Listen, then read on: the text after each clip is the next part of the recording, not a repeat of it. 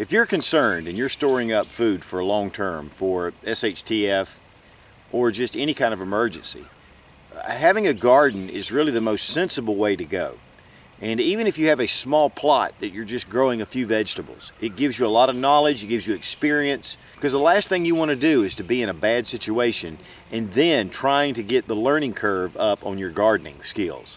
And having gardening skills, not only is it great to make you a little more self-sufficient, but it's also a very healthy lifestyle. And it gets you out of the house and it gets you working, and you can get your entire family involved. For a good while now, I've been looking for a great deer repellent and been to many lawn and garden shops, and they have all kind of different repellents. In fact, I have about 3 different types.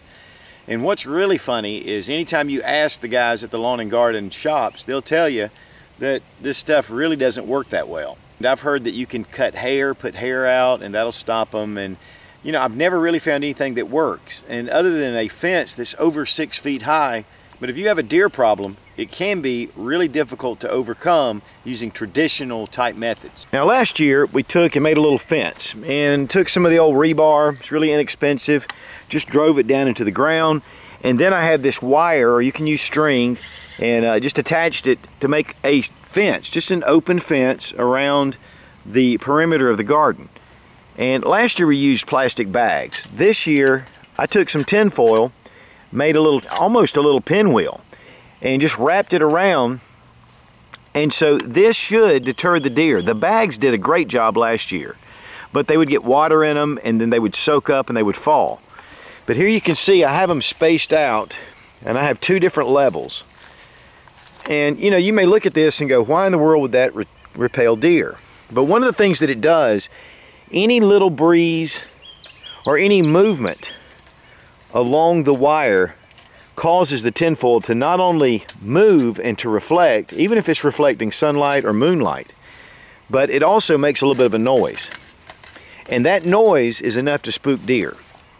And I'll tell you what, we have a bunch of deer in this area. In fact, one night I was down here doing a video on flashlights, and I shined the light down and I saw 28 eyes, which means that there were 14 deer, and they were pretty much standing right in this area. And then of course somewhat back into the woods a little bit. But they were everywhere, and it was very discouraging. In fact, a couple of years ago, my garden was just overrun by deer, and they ate the zucchini all the way down to the stalk, and it was very disheartening. In fact, the next year I didn't even have a garden. And that was actually 3 years ago. And so, you know, it's really a battle if you're not doing it. But this is a really simple way to be able just to run up some string, run some simple post in the ground, and then attach this tinfoil, and this will keep the deer out. Now, I'm going to update as things go along and as the garden continues to grow and gets bigger in the season. So just watch for that. But I think this is a real simple solution to an age-old problem. And one of the things also that I'm doing this year that's new is I'm taking really black dirt, and this dirt comes from the woods. Actually, it comes from where leaves have fallen and they've never been raked up, and they produce a really incredible, dark, rich, mineral-filled something to base around your plants. This protects your plants, but it also gives them a lot of nutrients. And so even in the planting, I've been putting this in all my planting, and it's really helping these to grow very fertile, and it's so easy to do. Here we have leaves just in the woods, and you get that first layer out. Underneath is going to be nice, dark, rich soil. And especially if you're gardening in a certain area for a long time, this is really going to be great for your garden. It's going to add minerals and nutrients, and it's not going to cost you anything to use it. Of course, not all of us have woods, but you probably have a place close by that you could probably go and get some of this dirt without having to go to Lowe's or Home Depot.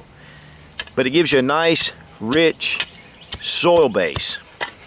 Here's another area, and this is actually near one of our storage buildings. And you can see even that leafy area that's dark, then you have this dirt underneath. And you really know it's good when you start having worms in there. And worms are fantastic for your garden. They aerate the dirt, and it really makes the soil even better. I mean, look how black that dirt is.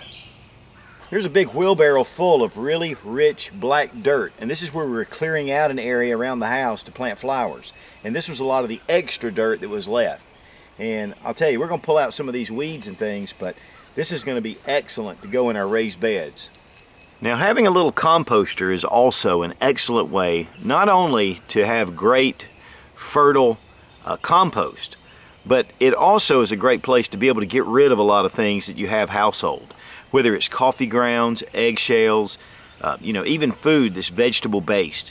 You can throw this on here, leaves, dirt, you know, different things to really create an incredible base for your growing. Here we have a lid.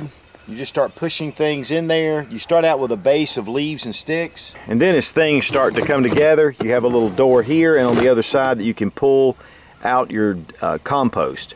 And then all the stuff on top that's fresher is still up top and it starts to settle down. So it's just a great way to recycle and yet save you money and have some really incredible compost for your garden. Well, and your flowers for that matter. We're just getting this started, so this is something again that I'll be updating you coming up on how this is going. Gardening is great. It keeps you healthier, you're eating healthy foods, you're staying active, it's an activity the families can enjoy, but the most important thing is you're becoming even that much more self-reliant.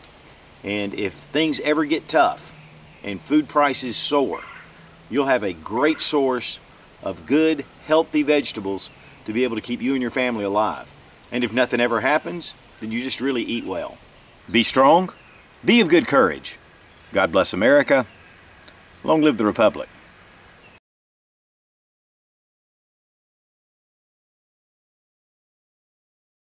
And just took some of the rebar wire, and really, I just like good veggies.